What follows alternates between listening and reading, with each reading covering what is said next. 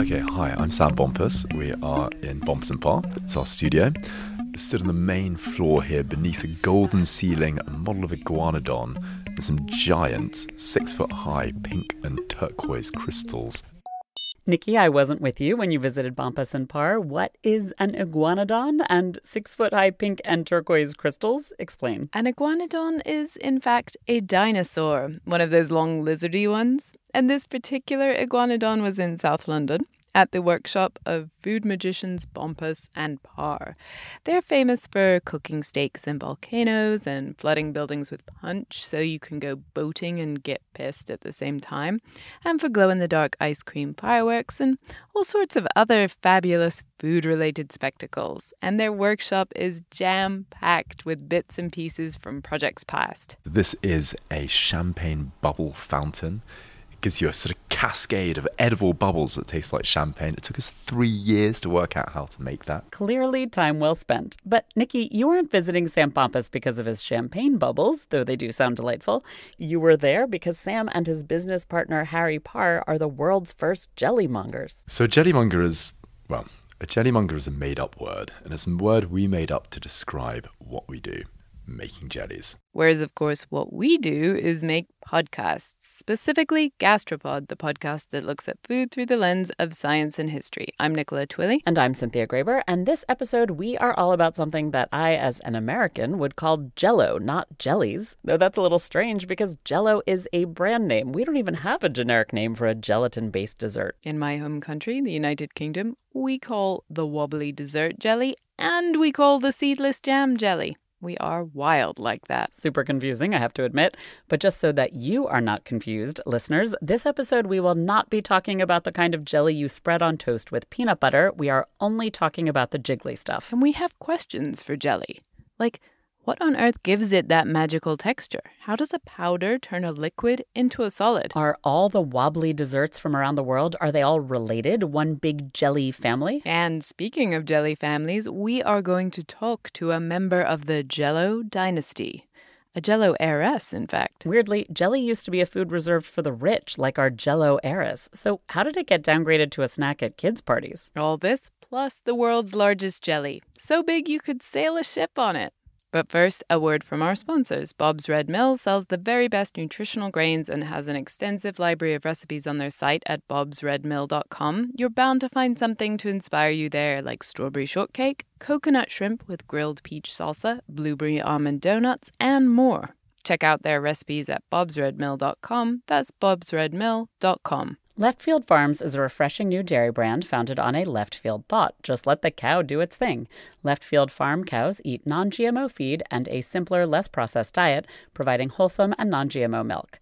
Left Field Farms also provide shade, plenty of water, and an environment where they're free to just be cows. All of this makes for delicious milk and coffee creamer. Next time you're in the dairy aisle, take a fresh look and choose Left Field Farms. You know the names Coco Chanel, Martha Stewart, and Julia Child, but do you know the business principles that help them achieve their ultimate success? In this 12-episode series, Great Women of Business examines a different woman's story each week and discusses the business principles utilized to launch them into greatness. Find out how Debbie Fields started her Mrs. Fields empire at only age 20.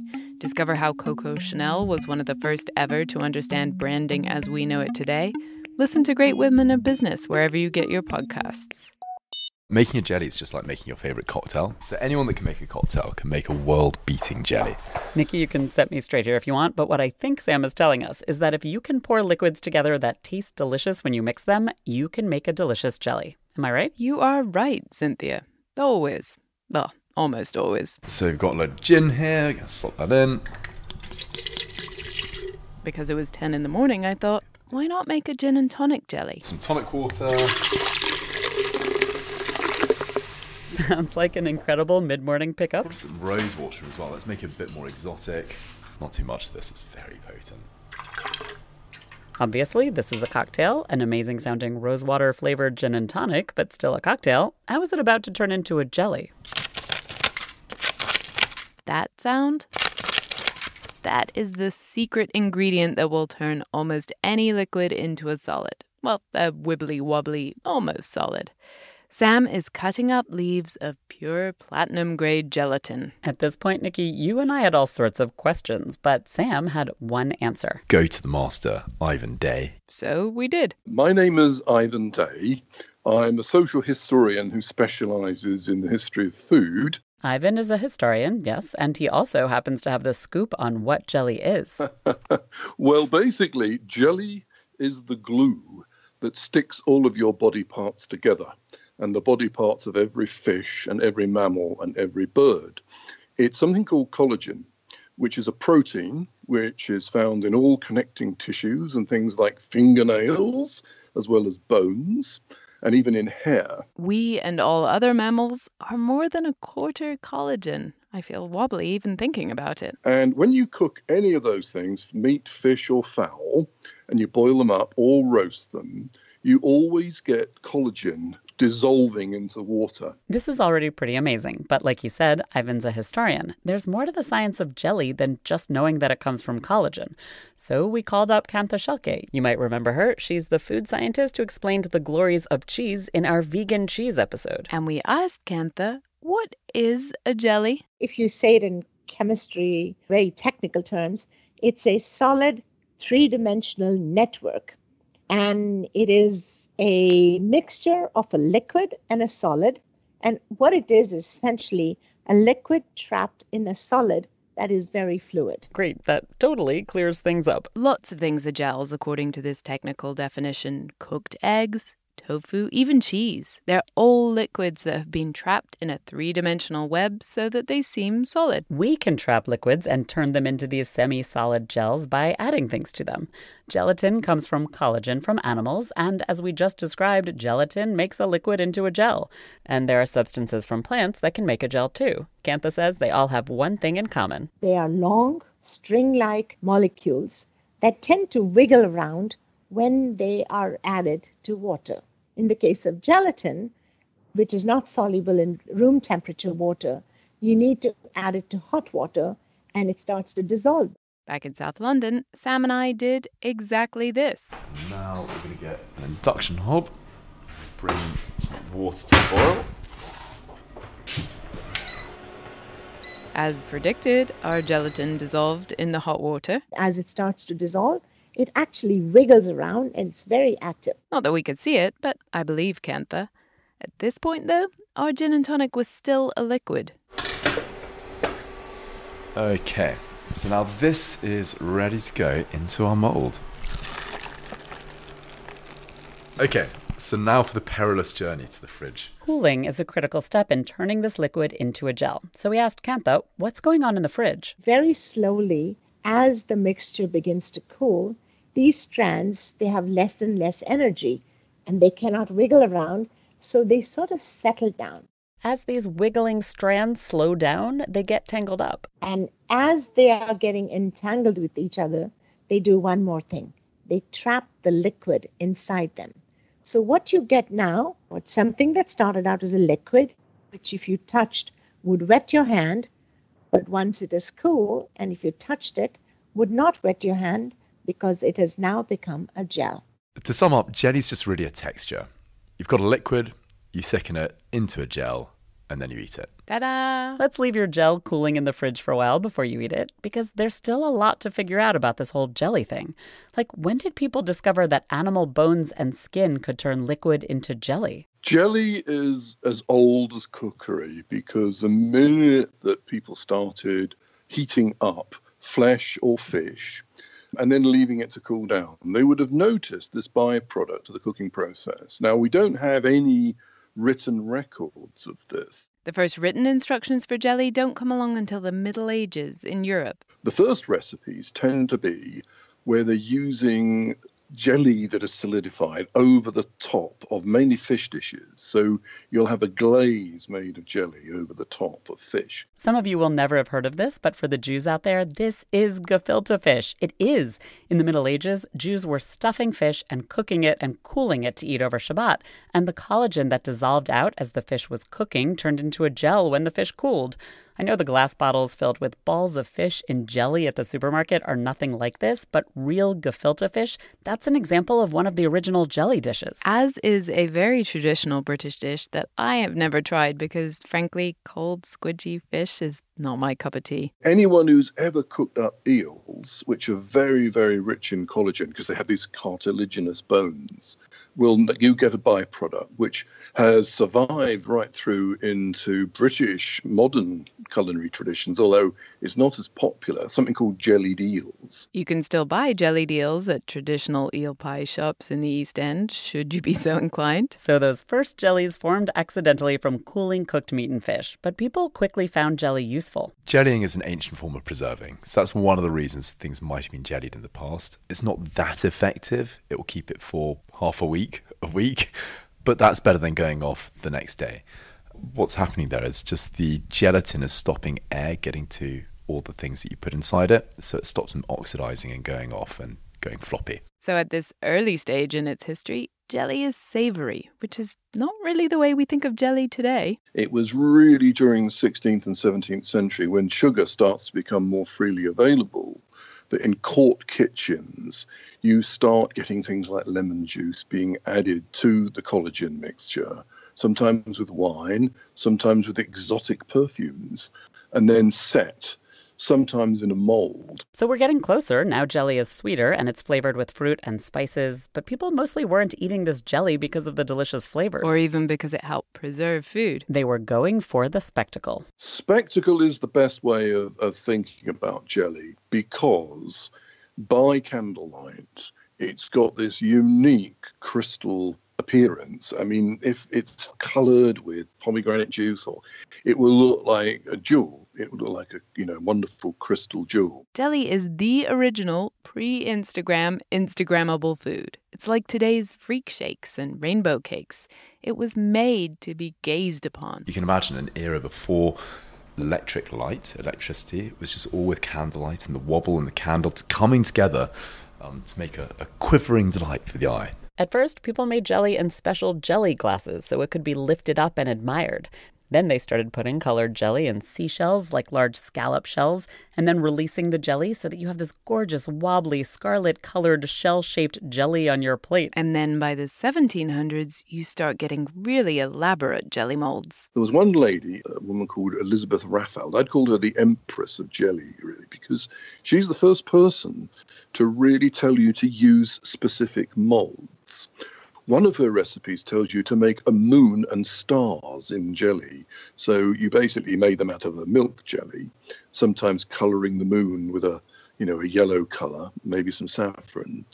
And then you would embed these in a dome of clear jelly. The amazing thing here is that jelly has an optical effect. So the dome of clear jelly acts like a magnifying glass. The overall effect is as if you're gazing into your own personal telescope to admire a wobbly but magnificent night sky. Ivan's been collecting molds to make all sorts of these jellies. The molds are 200 to 300 years old. Some of the most expensive ones can go for tens of thousands of dollars. Well, I can't really tell how many I've got. There are I don't know, I've got hundreds. I don't know, I may have thousands. I really don't know. Ivan has special molds for making jelly playing cards and jelly checkerboards and jelly castles and even jelly eggs and bacon on a bed of green jelly lettuce. And there's one that I have which is absolutely beautiful, which has this wonderful lion on it. To make Ivan's jelly, first you'd make a white jelly with milk for the lion.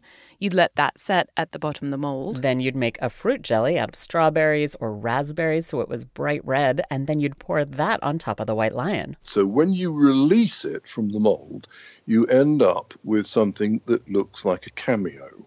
So you have a white, beautifully sculpted bas-relief lion or some other emblem on a bright red background. Absolutely extraordinary, very cameo-like. We have photos of some of Ivan's jelly mold extravaganzas. They're genuinely and kind of surprisingly spectacular. You can see some at Gastropod.com. The curious thing about these spectacular jellies, though, however elaborate they got, and they did get very elaborate indeed, there's a limit to how big even the most fabulous jelly can be. According to Ivan, who learned the hard way, 6 or 7 inches is the sweet spot for jelly. Once a jelly reaches a certain height and you get it out of the mould, it will self-destruct if it's too tall. And it will chase you across the room rather like a jelly tsunami. So, you really have to stick to small. Small is beautiful. In theory, if you do want to try to make a big jelly, you have to add a lot more gelatin to it. Ivan says if you do that, you lose the deliciousness of the jelly. Because with a jelly, you want a very soft, light mouthfeel. You just want it to just dissolve on your tongue. You don't want a great big sort of uddery lump of goo in your mouth, which is going to sit there for a week. But these historic, spectacular jellies weren't just beautiful. Some of them were also kind of silly. Ivan has one mold that's a 6-inch tall, cone-shaped pyramid with steps carved into it. It was called a steeple or a steeple cream. And when it comes out of the mold, it wobbles in the most ridiculous way. In fact, it's got a rather naughty, erotic kind of feel to it. And whatever you do, if you're carrying it, the jelly mold will imitate your movement. So it's one of the most comical molds that was ever made. Again, we have the video at gastropod.com. And I challenge you to watch it without giggling like a schoolgirl. This is just one more aspect of what people love about jellies. Some of them are downright pornographic, actually, because I think the joke about jelly wobbling is as old as mankind, I think. Jelly also comes at the time of the meal when strictures are loosened. It's at the end of the meal. People are prepared to be a little bit more fun, a little bit more playful, and tell a few more ribald jokes. This slightly naughty aspect of jelly, for Sam, it's why jelly is so British. After all, we are notorious as a nation for having trouble expressing our feelings or even acknowledging that body parts exist, let alone sensuality. Ugh, gross, embarrassing, quick, make a joke. I don't have one for you. But Sam's theory is British cuisine matches that. The stolidness, the stodge, followed by a wry wink and a smile.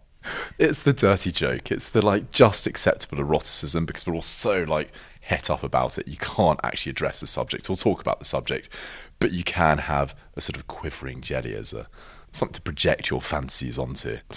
Yes, we are pathetic. These gorgeous and somewhat naughty spectacles must have looked light and fun and whimsical in the 1800s, but they actually concealed hours, days of kind of gross processing to get there. So you went to the meat market or the butcher's, you came back with a couple of big calves' feet, which, as you could imagine, were not very clean.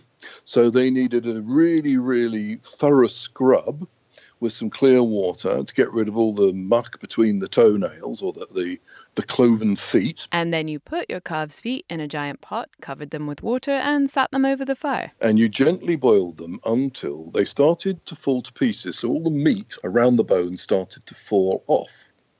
Now, that would probably take about 2 hours of boiling because collagen doesn't release itself very easily. Then you let it cool down. You poured the mixture through a sieve to catch any meat bits. And then you let it set cold. And then you had to scrape the fat off the top of this rather gloopy looking jelly. You've sieved it, you've scraped off the fat, but your jelly was still kind of gunky at this point. So you mixed it with an egg white and egg shells, and then you poured it through a felt bag, a jelly bag.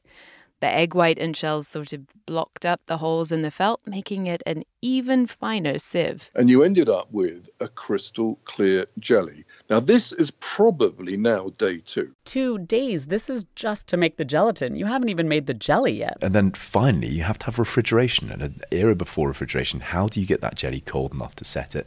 So you might have to have exotic ice boated in for you and saved in your ice house, an entire building just for cooling stuff. So, and jellies were something that we see as very everyday, very mundane now, but once upon a time, they were just the pinnacle of excess.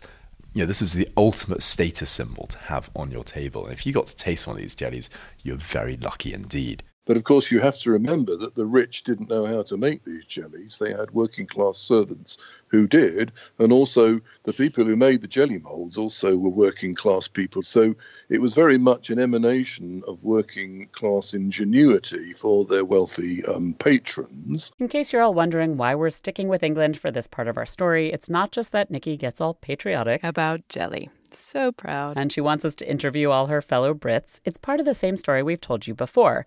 England industrialized first. There was better technology to make molds. There were rich people using those molds, and there was a lot of beef. Hence, plenty of spare calves' feet. In terms of England's culinary history, I'd say there's only two things we've ever really mastered and done better than the French. The one is roasting. You have definitely heard that part before in our ovens episode. The other is jelly. And throughout Europe, we're known to be ingenious with the jelly. Everyone has something they're good at. Ours was jelly. But England's golden age of jelly couldn't last forever. Jelly's center of gravity moved west. And jelly became Jell-O. We have that story for you coming up, but first we want to tell you about a couple of our sponsors this episode. Using thousands of real women's measurements, Third Love designs its bras with breast size and shape in mind so that they fit impeccably and feel even better. And now, since adding 24 new sizes, Third Love offers the most options of any brand, a total of 70 sizes. Find your fit in 60 seconds online, order and try it on at home with Third Love's Fit Finder quiz. And because Third Love guarantees a perfect fit, returns and exchanges are free and easy. Part of why Third Love bras are so comfortable is that they use cutting-edge materials like memory foam and microfiber. Every thread in microfiber has a diameter of less than 10 micrometers, which is smaller than the diameter of a strand of silk, which is already only 1/5 the diameter of a human hair. Third Love knows there's a perfect bra for everyone, so right now they're offering Gastropod listeners 15% off your first order. Go to thirdlove.com/gastropod now to find your perfect fitting bra and get 15% off your first purchase. That's thirdlove.com/gastropod for 15% off today. Bob's Red Mill is committed to providing people everywhere with the best quality foods available. They don't just sell the very best nutritional grains, they have a massive library of recipes on their site at bobsredmill.com. You're bound to find something to inspire you at bobsredmill.com. They have recipes for appetizers, breads, breakfast, desserts, dips, pastas, pizzas, smoothies, salads, soups, instant pot, and meatless options, like shrimp tacos with homemade corn tortillas using Bob's organic masa harina, gluten-free pizza using Bob's gluten-free pizza crust mix, and Mediterranean farro salad with Bob's organic farro. Farro is a delicious, chewy, nutty-tasting grain, but confusingly, people use the word farro to refer to 3 different grains, all related to wheat but all different. True farro is actually emmer, but people also call spelt and einkorn farro. The good news is, all of these things are delicious, and you can check out bobsredmill.com to learn more, as well as explore thousands of new recipes and find your new favorite dish. That's bobsredmill.com. The golden age of jelly came flashing to an end that day in 1914 in Sarajevo, when the First World War broke out. Just one of the unremembered casualties. This also is a story you've heard before in previous Gastropod episodes, such as the one on cookbooks. The servants went off to fight or they went to work in factories, and so the wealthy families, well, they didn't know how to make those jellies. And there was rationing. Ice cream was actually banned in England in 1917 because it used up valuable milk and sugar. Jelly, I don't think, was illegal, but it would be considered a fairly frivolous thing. So the whole culture of it just collapsed. But something happened before the war that set the stage for jelly's eventual comeback. Peter Cooper was the man who invented powdered gelatin. This is Allie Rowbottom. She's the author of a new book, a memoir called Jell-O Girls. Peter Cooper did a lot of important things that are probably more important than patenting powdered gelatin. He built the first American steam-powered train engine. He laid the first telegraph cables under the Atlantic. He founded the Cooper Union in New York, which offered free higher education in technology and engineering to anyone who applied and qualified. But Peter Cooper also patented powdered gelatin in 1845. This cut out the entire 2-day shenanigans that Ivan described of boiling up calves' hooves. In this new process, that all happened at the factory, and Peter powdered it so it'd be shelf-stable and easy to sell. And so more people could make jellies at home and enjoy them. That said, he really wasn't devoted full-time to that undertaking, and so enter Pearl Waite, who wound up making Jell-O itself. Pearl Waite and his wife May had a business making cough syrups and laxatives and all sorts of patent medicines in Leroy, New York. He and his wife May were sort of struggling to get by, and they ended up working with powdered gelatin and sort of combining it with their patent medicine penchant to create the sweet Jell-O that we know today. Pearl and May were trying to make a new medicine out of the sweet gelatin. They said it was good for hair and nails. They named it Jell-O, and they did that because, like many good entrepreneurs, they wanted to get bought out. They had an exit strategy. Their neighbor was a rich guy named Orator Woodward, and he already made a drink, a coffee alternative called Graino. And they ended up selling it to Orator Woodward for $450. Which is the modern-day equivalent of $4,000. for what went on to become the most popular dessert in America. Unconfirmed, but I have read in certain sources that the Waits were pretty bummed. I'm not surprised, and this is where Allie comes in. So Order Woodward was my great-great-great-uncle by marriage. My great-great-aunt Edith married his son prior to Jell-O's explosion. Orator was an interesting dude. In addition to making patent medicines and his Graino pure food drink, he had made his big bucks on fake eggs. They were laced with delicing fluid, and the idea was you put them in hen houses to keep the chickens free of lice. Orator gave up his Graino and his henhouse delicer after he bought Jell-O from the Waits, but Jell-O didn't catch on at first. Rumor has it, Orator actually tried to sell the Jell-O patent to his factory supervisor for $35, but the guy turned it down. But then Orator came up with some pretty great marketing schemes. He would sort of select the handsomest men to go knock on women's front doors during daytime hours and hand out little recipe booklets and boxes of Jell-O. So that was one. But the other scheme was the one that really cemented Jell-O's identity as the all-American dessert. Orator came up with a plan to serve immigrants Jell-O on the boat on the way to America. And then, when they got to Ellis Island, they were literally given their own personal Jell-O mold. And I think, obviously a lot of people were very eager to immerse themselves in American culture. And so here it was, this perfect emblem. The Jell-O company even commissioned Norman Rockwell to do some of their early ads. They were as Americana as you could possibly get.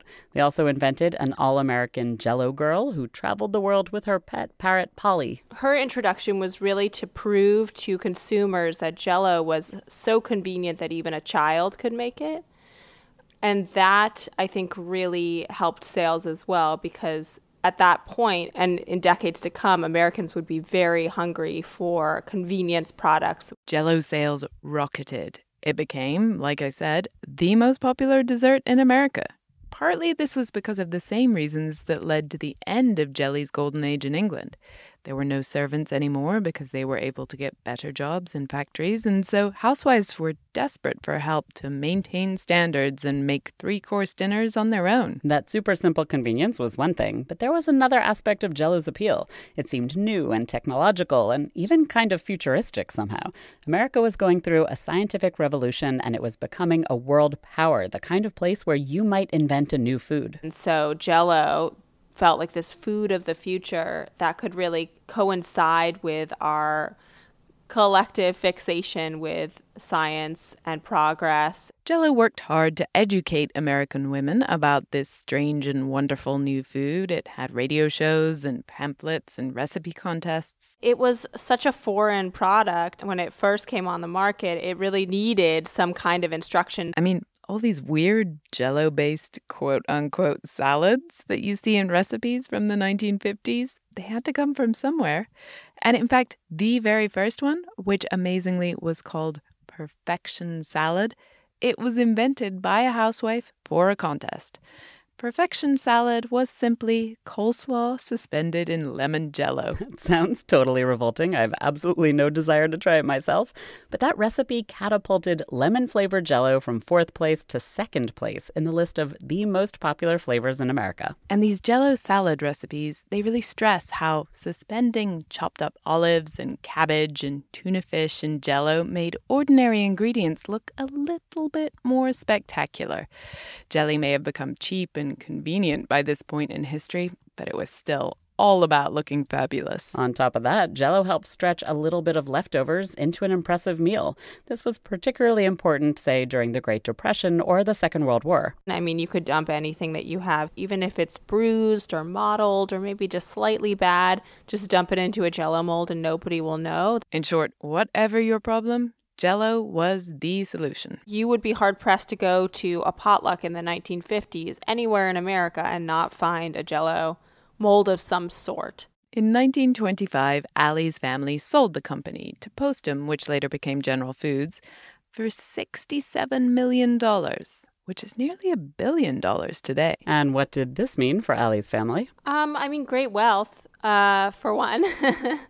Great. Well, for one, it's an interesting family. Allie's book tells the story of this interesting family. There's alcoholism and abuse and lots of general misery. Money doesn't buy you happiness, it turns out. But as Allie's family is struggling with its issues, Jell-O also starts to struggle with issues of its own. Like Allie says, in the 1950s, Jell-O was boss. You couldn't go to a potluck without encountering Jell-O. But when the 1960s and 70s rolled around, this idea of a counterculture came in and really disrupted Jell-O's ties to domesticity, especially in the 70s when the divorce rates skyrocketed and women started discovering feminism and leaving their husbands. Jell-O was kind of emblematic of the status quo, the perfect housewife, taking care of everyone and everything life that working women were trying to leave behind. So Jell-O came up with a new marketing campaign. Initially, they went with trying to guilt women. Make someone happy, make someone Jell-O was the tagline. There was a lot of passive urging initially, just trying to sort of cajole women back into the kitchen and to remind women in these sort of passive-aggressive ways that their jobs were to caretake others.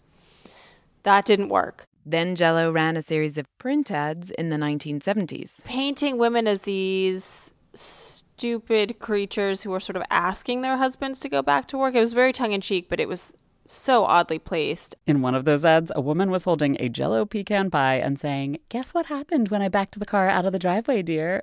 Or the worst, a woman holding a Jell-O chocolate cheesecake and saying, "Dear, don't you think I'd be a more interesting person if I went out to work?" Yeah, they're pretty backwards. So there's a lot of flailing, I would say, at that period of time. So Jell-O is struggling to stay afloat, but someone and something is about to come to the rescue. Jelly is about to find a whole new audience. But first, a word from one of our sponsors. Allow us to introduce you to the delicious plant-based Beyond Burger, which comes with less baggage and more benefits so you can eat what you love and feel better while doing it. The Beyond Burger is not your hippie college roommate's veggie burger. In fact, it's the only plant-based burger that's so meaty it's sold in the meat case at grocery stores nationwide. The Beyond Burger is made from simple ingredients combined in a new way. Beyond makes its burger by putting ingredients like non-GMO pea protein, coconut oil, potato starch, and water through a heating and cooling system that the company's CEO, Ethan Brown, says is kind of like a cow's four stomachs. It breaks down plants and knits them together again into a savory, meaty burger. This summer, add some sizzle to your grill with this revolutionary burger that satisfies even the most ravenous of carnivores. Ready to taste the future of protein made from plants? Visit beyondmeat.com/gastropod and click the Where to Find button to find a local retailer near you. That's beyondmeat.com/gastropod. Watch it glimmer, see it shimmer, cool and fruity. Jell-O brand gelatin of all desserts, you'll love the one that tastes so light and makes such fun. Make Jell-O gelatin and make some fun. In the 1970s, Jell-O is in a panic. Sales are slipping. The marketing team doubles down. They go for two big markets, kids and dieters. Step 1. Hire Bill Cosby in 1973. Bill Cosby was a household voice to kids in the 70s, kids like me. He'd already made his name as a comedian, sure, but he was also the voice of Fat Albert. Hey, this'll give me a And good Fat chance Albert to was test one my of the most popular kids shows around. You can't get lost with a compass. Hey, on my way. Nowadays, Cosby has much less pleasant associations, but his 27-year relationship with Jell-O, the longest ever between a celebrity and a product, it really turned the Jell-O ship around. For always knowing that we love Jell-O pudding, here's to Mom. Step 2, go for the dieting crowd. In 1984, they came out with a NutraSweet sweetened variety, sugar-free Jell-O. The thing you have to remember is that everyone was wearing a leotard in the 80s. Or at least they wanted to. And they were jazzercising, and they were watching Jane Fonda do side stretches in leg warmers, and they were signing up to Weight Watchers in their millions. And Jell-O was a 0-point food. It, obviously opened itself up to a whole new market. By the end of the 90s, sugar-free Jell-O made up a full 40% of Jell-O sales. And finally, step 3, transition Jell-O from a dessert into a snack. This is kind of an amazing story. In the 1980s, a team of MBAs were given the job of finding Jell-O's next big thing, and their leader was a man named Dana Gioia, who is now Poet Laureate of California, not joking. And Dana invented jigglers, these little squares of concentrated Jell-O that were ready to eat or play with. We're here to celebrate a different way to eat Jell-O gelatin. With our bare hands. All we need, cookie cutters, this easy recipe, and we've got jigglers! Jiggle, jiggle, The combination of Cosby and jigglers really brought Jell-O back from the brink, as did the reintroduction of like pudding cups, sugar-free pudding cups for women who are on diets. Here's where Jell-O's story actually weaves with Allie's own life. You know, when I was a young woman living in New York, I had a pretty gnarly eating disorder, and I would really rely on Jell-O, sugar-free Jell-O pudding cups to be a sort of safe food for me that I could eat without guilt. This disordered eating is a big thread in Allie's book.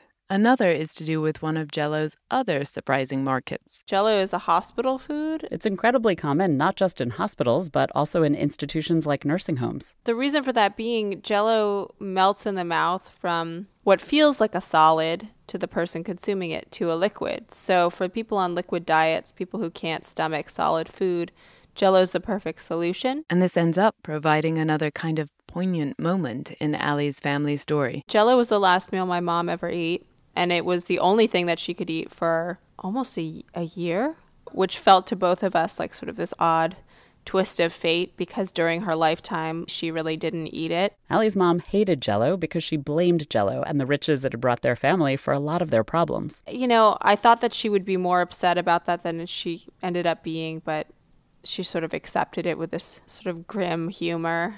Minus the millions of dollars, the role that jelly plays in Allie's family, that's the place of jelly in modern-day America. Hospitals, dieters, kids, maybe some frat boys with Jell-O shots, which, by the way, were supposedly invented by soldiers looking to get around the no-alcohol rule on base. Oh, and also Mormons. Jell-O is Utah's official state snack. It's very popular in the Mormon community. This is a long way from the glory days when jelly desserts were a status symbol. They were a grown-up, gorgeous spectacle for rich people to serve at the end of a banquet. But it turns out that there are some places in the world where jellies are still grown-up food. Oh, hi. Good morning. Good evening to you. Good morning to you, though. Yes, good morning. This is actually quite strange, but as we were working on this episode... Super top secret. We hadn't yet told anyone. Right. And a listener wrote to us from Thailand to say how much she loves the show. Why, thank you. And she also suggested that we should do an episode on agar desserts in Thailand. Because her family business is agar. They have an agar factory. And agar is used like gelatin. So we decided to call her up. Thank you so much. Thank you for writing in and for agreeing to talk to us. The first thing is, I don't know how to pronounce your name. Oh, it's very hard for every foreigner, It's Raviwan. And what's your last name? Suti Chawenkun. That is a long last name. You can call me Wan. It's easy one. Okay, great. One told us that it is still the golden age of jelly in Thailand. Agar jelly. Yeah, grown-up also eat agar too. It's a very common thing for our people in Thailand. We usually make dessert. Just boil the agar powder with water and add some sugar and add some flavor. And then let it sit in the cool temperature. And then you have it, the agar dessert. People in Thailand make elaborate designs with their agar desserts. One sent us photos of agar flowers and mermaids and fish in a pond. It sounds a lot like 19th century England. But wait, what exactly is agar? And how are these jellies different from European and American jellies? Even Ivan, as proud as he is of English jelly, he told us that jelly is much bigger than one country. Well, across the globe, this texture of food, which sits on the tongue and then dissolves slowly, which gives us real sensual experience, is something that you do get in other cultures. In England, as Ivan described for us, jellies were made from gelatin. But you can find these kind of squishy, dissolving foods everywhere. In Japan, they eat fruit jelly cups and jelly noodles made from a tuber called konjac. There's Turkish delight made from a plant resin called mastic. Chia seeds were an incredibly important food in Mesoamerica, and chia seeds swell into a gelatinous pudding when left overnight in liquid. Turns out the world is full of gelatinous stuff. We asked Kantha, our food scientist friend, to explain. So in nature, gelling agents are not found freely, but they are extracted because of what we do to certain food materials. We've been talking about animal-based gelling agents, gelatin from collagen. Gelatin is made up of these strands that are shaped like a helix, kind of like a slinky. These strands are made up of amino acids, which are the building blocks of proteins. The gelling agents in plants are carbohydrates called polysaccharides. The most plentiful and widely used plant sources are seaweed, specifically carrageenan and our listener Juan's favorite gelling agent, agar. She told us that her factory sources red algae from super clean waters off the coast of Chile. And she explained that just like with extracting gelatin, there's a whole process for extracting agar from raw seaweed. First, they take the seaweed and wash it repeatedly. Then they add chemicals that soften it, and then they bleach it so the once dark brown seaweed turns ghostly white. And then you boil it until we get the extraction. You might have inadvertently done this at home if you've ever thrown some seaweed in with a pot of beans. So maybe sometimes if you boil too long, you get this slimy texture. Yeah, that one is like the extract that we need. It takes hours, but eventually one ends up with some slimy stuff to skim off the pots of boiling ghost seaweed. Then she dries that, grinds it up into a powder, and hey presto, that's agar. It's a long, kind of stinky process, just like making gelatin. Once you enter the gate of the factory, then you can smell the seaweed, like the whole seaweed of the sea. A very fishy. So how is a jelly made from agar different from one made from gelatin? Why might you choose one gelling agent over another? Gels made with proteins like gelatin tend to become creamy in your mouth as they are melting. Whereas if you take a gel that is made from a plant, they do not melt as easily. The texture is harder than Jell-O that you usually eat, and it's more crunchy. It's not soft, but it's crunchy. And it gives some mouthfeel of the water inside your mouth that make you feel fresh during the hot day. So this difference in melting temperature between gelatin and agar has pros and cons. You might not get that lovely melt in your mouth sensation with agar, but the advantage of agar over the jelly is that it can stay in the room temperature so that you don't have to keep it in the refrigerator for a long time. You can let it sit in the room temperature. It still doesn't melt. So it works better in a hot country like Thailand. Yes, it is. In Thailand, like Juan told us, agar is mostly used in desserts. In other countries, it might be used to help add texture to soup, for example. But in America, you're most likely to find agar or carrageenan in a packaged food you might buy at the grocery store. So if you had, for example, a very runny yogurt, you could add a little bit of gelling agent into it so that the yogurt now is a little thicker, stabilized, and appears to give a mouthfeel of greater creaminess and leads people to believe that it's actually fattier and tastier. The manufacturers of low-fat or diet versions of yogurt and ice cream love gelling agents. All the creamy mouthfeel of fat without the fat. But you can find carrageenan, agar, and gelatin on labels throughout the grocery store. Here's one you might not expect. Food producers add gelling agents to frozen foods. That way, when the food thaws, it doesn't leak water out because the gelling agent captures the liquid. And when reheated, will give you that smooth consistency like that dish would have been if it was freshly made. These gelling agents even help in food processing. Kantha told us that apple juice manufacturers will use a gelling agent to help trap particles to make the juice clear rather than cloudy. This is the reason why Guinness, the beer Guinness, it wasn't vegan until really recently. They used a form of gelatin from fish called isinglass to filter their beer. Carrageenan and agar even count as dietary fiber because they can't be broken down in our guts. No wonder processed food makers love them. But not all agar finds its way into our stomachs. Currently in Thailand, I sell two main parts.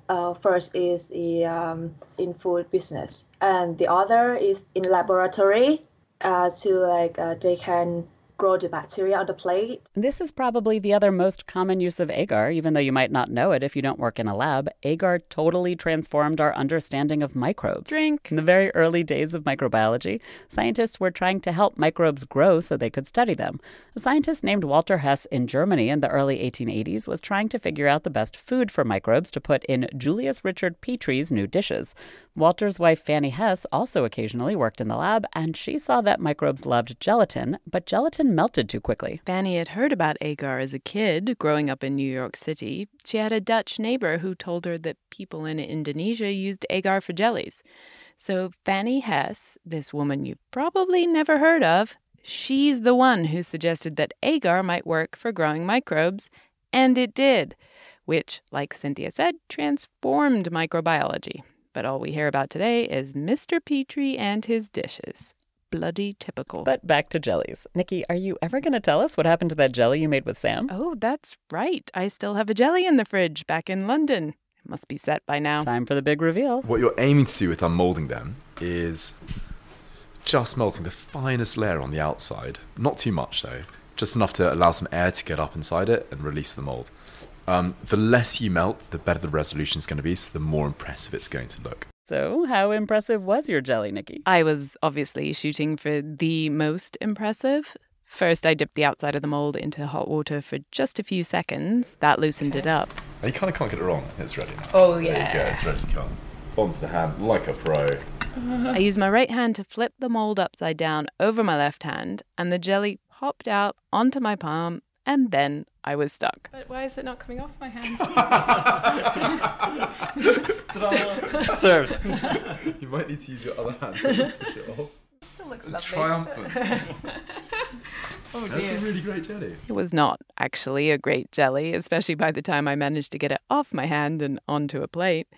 But I still loved it. Jelly just has this ability to make people smile, and even after doing jelly for 11 years professionally, I'm still entranced by it. Wait, so Sam has been a professional jellymonger, a word that, yes, he made up. Nobody else does it. He's been doing it for 11 years. How is that a real job? What happened was that Sam and Harry were friends, and they graduated from university, and where most people would have just got a normal job, they decided that what they wanted to do was set up a jelly company. So they did. Went to Borough Market and said, look, we've got this brilliant idea. We want to make fresh fruit jellies. And they didn't even get back to us. Borough Market is an amazing, huge artisanal food market under London Bridge, but being rejected by Borough Market didn't discourage them. They built a website, they made some jellies for friends' parties, but that wasn't enough to fulfill their jelly ambitions. So when Harry and I started out, we really wanted to challenge ourselves to make the ultimate jellies. So this was in 2008.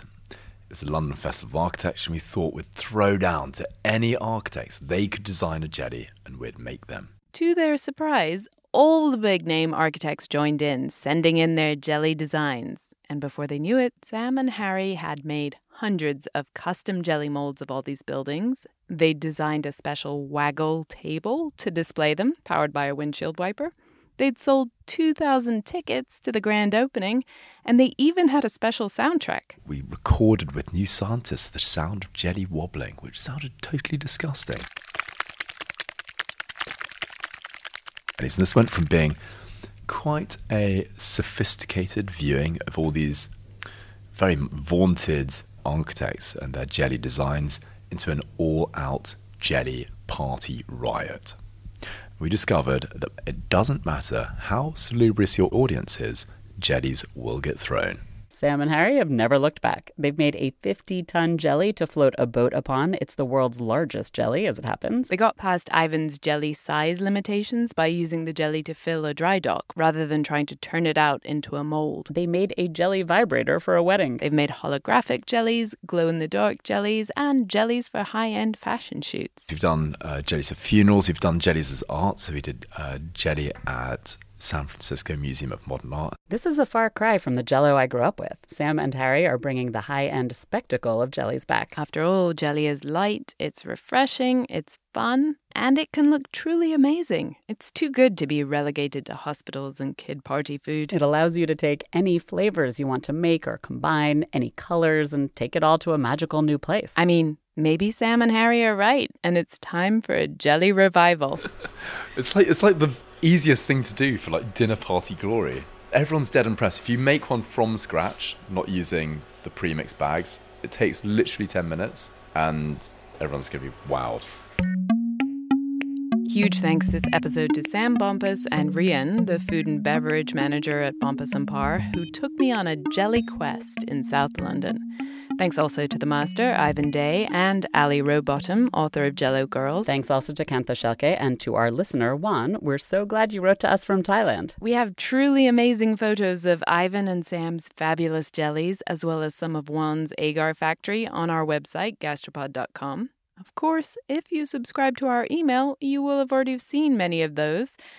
And if you don't, why not? Sign up now. And thanks to our sponsor, Third Love. Third Love is passionate about the perfect fit, and they believe it's time for your bra to fit you, not the other way around.